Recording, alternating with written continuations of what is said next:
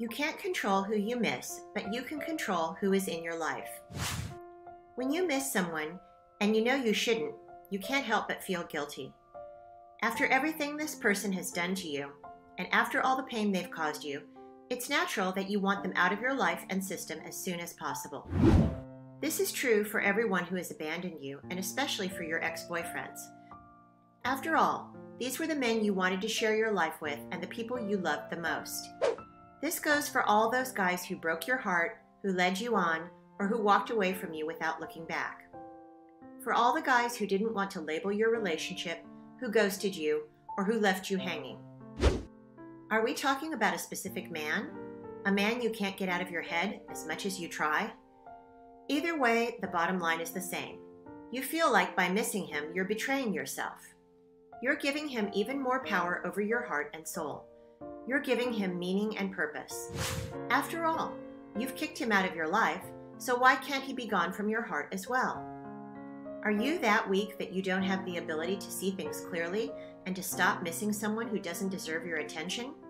Well, the answer is yes. Actually, we all are. There is no person alive who can control who they love and who they miss. Anyone who claims differently is lying. So you're not an exception. Remember, you're a human being made of flesh and blood, not a robot who can be programmed and whose emotions can be switched off and on. Therefore, it's perfectly natural that you can't control your thoughts and feelings, and that you don't have the capacity to order your heart and mind around. However, what you can control is who gets to be in your life. You can control who gets access to you and who gets to be honored by your presence. You can control who you dedicate your time, energy, and patience to. Basically, what I'm trying to say is that you should stop blaming yourself for missing someone. I know that sometimes you feel crazy and you can't believe that you still have feelings for the man who has hurt you so much. However, it's completely normal to feel this way. In fact, most women go through the same thing after a devastating breakup. Trust me when I tell you that this is all part of your recovery. This is just a phase of the moving on process. So, don't put yourself down for all the overwhelming emotions you feel. Don't burden yourself for feeling the way you do. Instead of seeing yourself as a weak woman, be proud of your strength. Be proud that you have the power to resist your urges, instincts, and heart's desires. After all, you're not allowing this man back in your life, despite the fact that you miss him, are you?